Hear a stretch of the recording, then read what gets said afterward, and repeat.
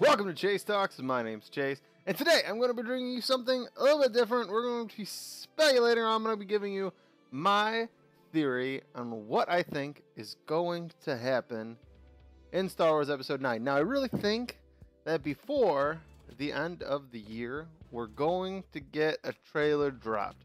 So before that happens, I wanted to speculate or just give a theory of what I think is going to happen. Now, I expect everything in my theory to be wrong. Pieces of it could end up being right, but I expect to be wrong. I've also seen like some rumors and hints and things like that starting to drop out. I haven't looked at any of that. I don't know any of the rumors, the speculations, whatever is coming out.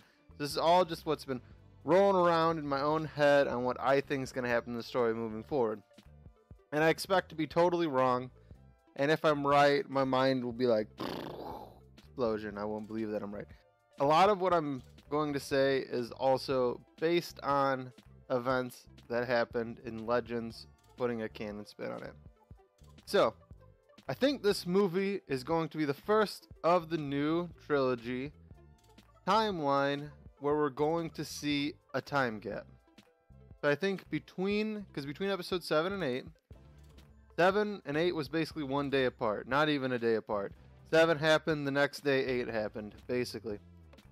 I think that a few months, at least, minimum, if not almost a year maybe, will pass in between episode 8 and episode 9. In this time, I believe that Kylo Ren has taken hold or control of the First Order forces throughout the entire galaxy. The majority of them, at least throughout the galaxy. Some of them may be turning against him. Maybe he's had to fight battles against himself. Things like that, because the First Order didn't accept him as a leader. But I think for the most part, he's got pretty firm hold on the First Order at this point. With Hux being a silent naysayer. Like, he hates Kylo. It's seen in the movies. He does not like Kylo. He despises him. And he really loved Snoke, and he felt like he should have been the ruler after Snoke died rather than Kylo. And I feel like he's harboring that resentment for Kylo, and he's going to continue to harbor it through the entirety of Episode 9. Now, in this span, I also believe that the Knights of Ren have been spread out. They were on missions for the invasion that the First Order planned that started with the Starkiller base attacking, and then the First Order invading the galaxy. And I think the Knights of Ren were spread across that invasion. So Kylo Ren is going to recall them. I don't know what the Knights of Ren were originally, but I think what the Knights of Ren we're going to see will be very similar to the Sith Inquisitors or the Imperial Inquisitors that we see in Star Wars Rebels. I think they're going to play a very similar role in the story. I think they're going to be very similar characters, where they're going to be Force wielders that would be like strong enough to kill like an average Clone Wars era Jedi, so like not very powerful Force wielders. There's definitely not a Rey or Kylo level Force wielder. So I think that Kylo Ren is going to have recalled them and sent them out with the mission of finding Rey, because we know that Rey and what little bit left of the resistance there was escaped from their battle. Luke gave them time to escape. So I think that he's going to call his Knights of Ren to find them. So they will spread across the galaxy looking for the remnants of the resistance. Now in this time, I think we might start off with seeing Rey fighting one of them maybe and killing one of them.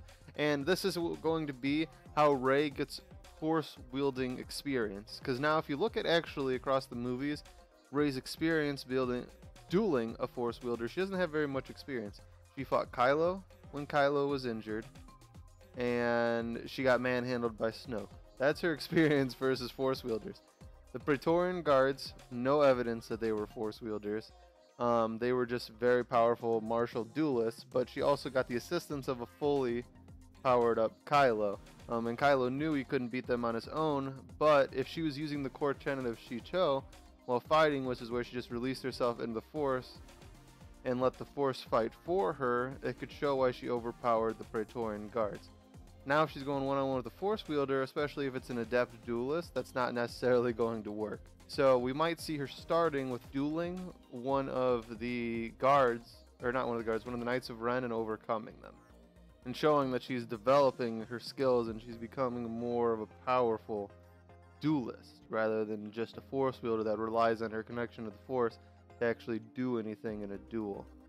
Because really, especially like if Kylo and her would go 1v1 and Kylo's not injured, he didn't get shot by a bowcaster or hurt by Finn or anything, I doubt that Rey would be as successful in a one-on-one duel against him. Even if their force tug of war shows that they're equally competent force wielders, or at least they have an equal potential, I don't think that her dueling skills are there to beat him. So she's going to need some dueling experience if she's actually going to beat him. So in this time, I think you're going to see her dueling one of them and killing one of them. Then it might go to a scene where Kylo has recalled his Knights of Ren once again, and there are only a few left. So I don't know how many there started with, but let's say there might have been 5 Knights of Ren at the beginning, 5 of Luke's students that left the Order with Kylo and became his Knights of Ren. Maybe 2 of them are dead at this point, and there's 3 left. What Kylo would then do would send the 3 to hunt down Rey together and capture her and bring her to them. Yeah. They get sent out and they're tasked.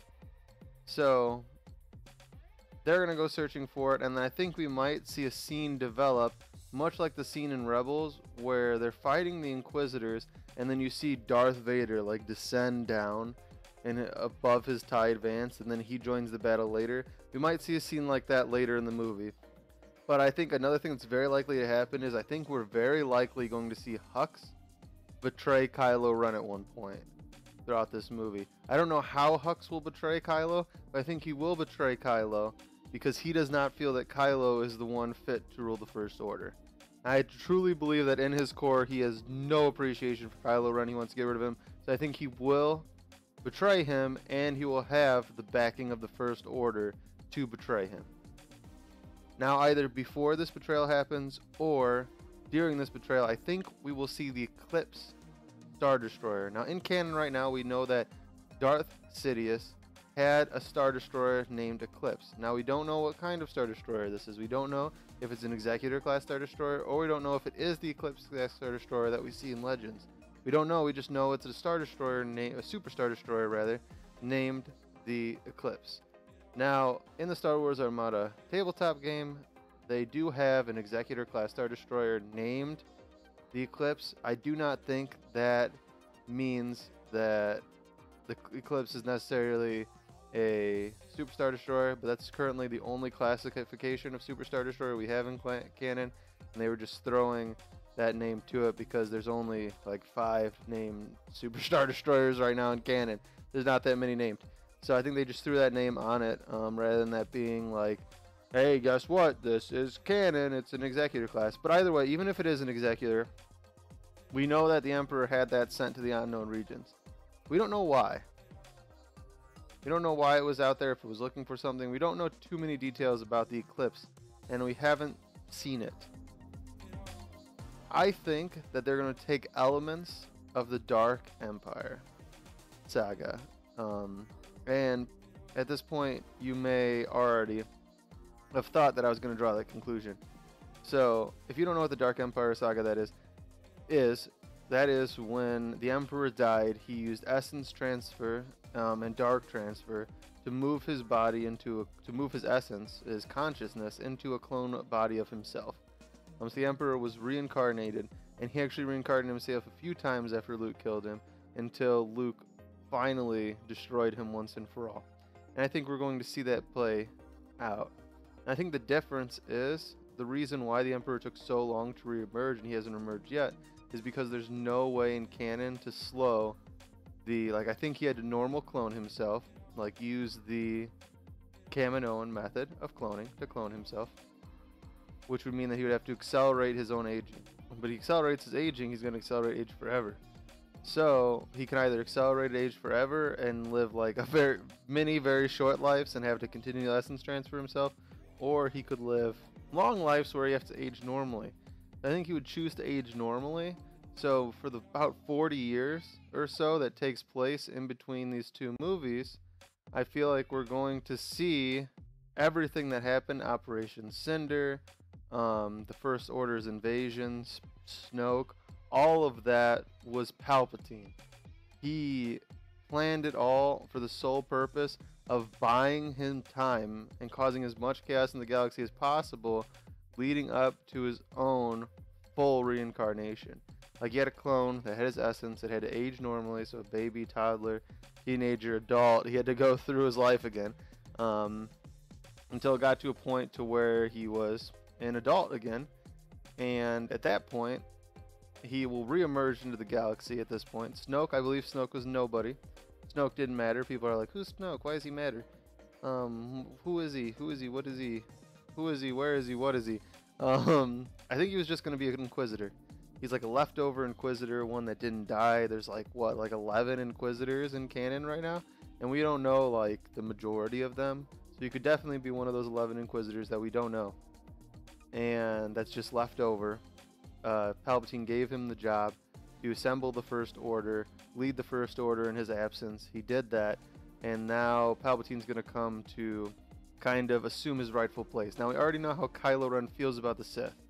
Kylo Ren has said that he is going to make something that is not Jedi or Sith. So I believe that the Emperor coming back, and he'll see that as, you're Sith, I don't want to follow you. But Hux will want to follow him, and that might lead to Hux's betrayal, and then that could lead to Kylo Ren's redemption, and Kylo and Rey together killing Emperor Palpatine. That's what I think is going to happen.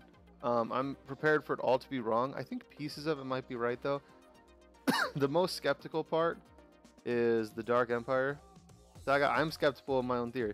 That's the part I'm most skeptical about. I don't know if they'll go that route of Emperor Palpatine reincarnating himself, but that could be just an amazing trailer. Like, if it's just a trailer that like goes like, it's just like dark and it's like a teaser, you just hear the Emperor's voice or you hear the Emperor's laugh. He's like, I have returned, and then like laughs. Like, that could be like such a cool trailer. Something to that effect. So it could definitely be really cool. I think I would enjoy it, and it would be like a really cool way to show the stage of episode 7, episode 8, to where the First Order doesn't matter because it was all for Palpatine to try and return.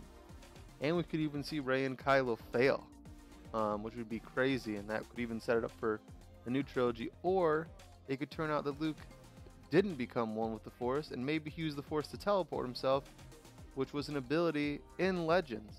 There were people that could use the Force to teleport, so maybe Luke used the Force to teleport, and we could actually see Luke duel Emperor Palpatine, which would be crazy. A reborn Emperor Palpatine. You could see old man Luke duel a reborn Emperor Palpatine, kill him, Kylo Ren redeemed to the light side, and then Rey, Kylo, and Luke together forge a path for a new Republic and a new Jedi Order. That's what I think is going to happen. I'm prepared to be totally wrong. I think I'm totally going to be wrong.